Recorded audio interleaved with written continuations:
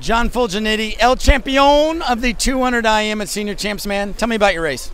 Well, I don't know. I just kind of took out fast. That's what my coach told me to do. And then since I'm a breaststroker, just really worked that hard and then just give it everything I got in my last 50. Felt good. I was a little bit off, but...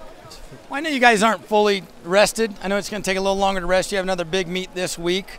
How you been feeling coming down? It's kind of weird. Sometimes, like, when I first get in the morning to warm up, I feel pretty rough, a little bit sore, tired. And then I'll warm up again right before. I'll feel better. But so far, I haven't been swimming too great. Had one good race, but... Hey, it's going to get better because you're coming down and you're resting and you're a big guy. It's going to take a lot. What else you got the rest of the week? Just 100 breast and 100 free, I think. Awesome. Can't wait. Those are great events for you. Can't wait to see it. Good luck. Thank you.